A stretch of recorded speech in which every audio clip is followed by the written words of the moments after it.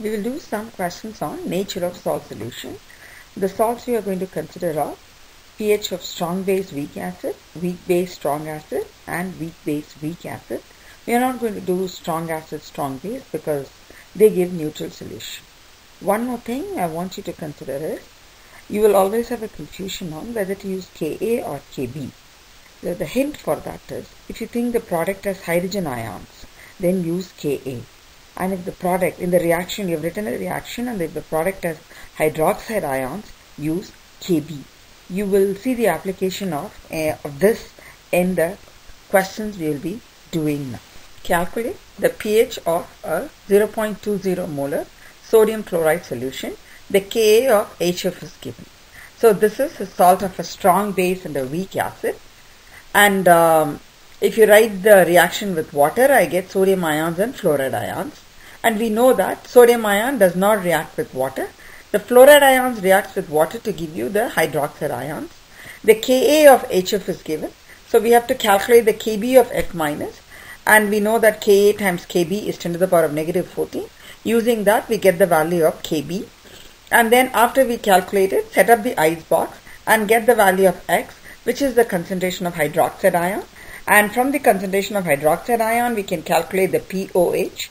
And the pOH, we get the pH as 8.2, and which is in accordance with what we have learned. Sodium fluoride, a salt of a strong base and a weak acid, should have a basic solution. Calculate the pH of 0.18 molar ammonium iodide solution. The Kb of ammonia is given. So ammonium iodide in water ionizes as ammonium ion and I minus. And this reaction, since the Kb of ammonia is given, let's calculate the Ka of this. And that comes as 5.5 10 to the power of negative 10. I negative will not react with water because it is the conjugate base of a strong acid. And the reaction of ammonia plus water gives me the hydronium ion. Therefore, this is the one which is going to tell me what will be the pH of the solution. And when I calculate the value of X after setting up the ice box, I get the pH as 5.1. Calculate the pH of a 3 molar ammonium cyanide solution. The Kb of ammonia is given, Ka of HCN is also given. So this is a salt of weak acid and a weak base. So both the ions will react with water. So we need to know which is dominating to find the pH of the solution. So the first case, we will take the case of ammonium ions. Ammonium ions, when they react with water, the hydrogen ions are produced, and the Kb of ammonia is given. This being acid reaction, I will get the value of Ka and get the value of X. And the hydrogen ion concentration is calculated there. So, but in this case, even the cyanide ion reacts with water to give the hydroxide ion. So after calculating the Kb, I get the value of X as that is in this case it is the concentration of hydroxide ions as 2.19 10 to the power of negative 3. So the calculations are not overread.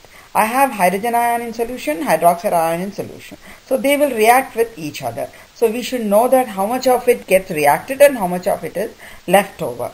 So the reaction, again we set up an ice box for the hydrogen ion, hydroxide ion concentration.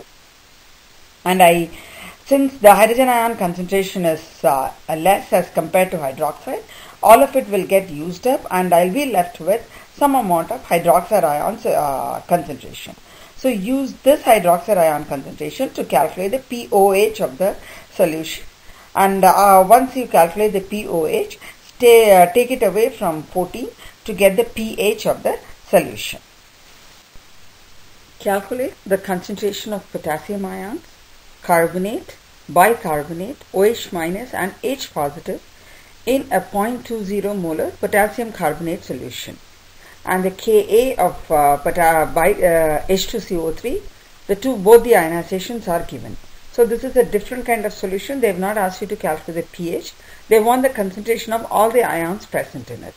So to start with, let us just see what the potassium carbonate gives. When put it in water, it gives you the potassium ions and the carbonate ions. And we know that the potassium ion does not react with water, so we need not consider that. Let's take up the carbonate ion. When the carbonate ion is reacted with water, it will accept the first hydrogen and will form a bicarbonate and will give me the hydroxide ion. So set up the ice table, and using the value of Kb, Ka is given, convert that into Kb and get the value of this X, and this X is the concentration of hydroxide and the bicarbonate ion. Let's do the step 2 now. In the previous case, we calculated the concentration of bicarbonate. Now use that bicarbonate. That is going to react with water to give me the H2CO3 and OH minus. So I already have some amount of bicarbonate. So set up the ice table using those values. In the ice and then in the Kb value, substitute these values, use small k approximation, and I will be able to calculate the value of Y. And this Y is the concentration of H2CO3. And once I have the concentration of H2CO3, I can get the concentration of all the others. So the concentration of potassium will be the same as the original salt's concentration, that's 0.40. Concentration of bicarbonate will be what we got in the step 1 minus what we got as Y in this step. But the value of Y is so small as compared to the previous step concentration. So concentration of bicarbonate remains as 6.5 10 to the power of negative 3. And concentration of H2CO3, I got it from this step, and that is 2.2 10 to the power of negative 8. And concentration of hydroxide, also because the value of Y is much smaller compared to the X we got earlier, it remains as 6.5 10 to the power of negative 3. Concentration of hydrogen ions can be obtained by using the ion product of water, and that's equal to 1.5 10 to the power of negative 12.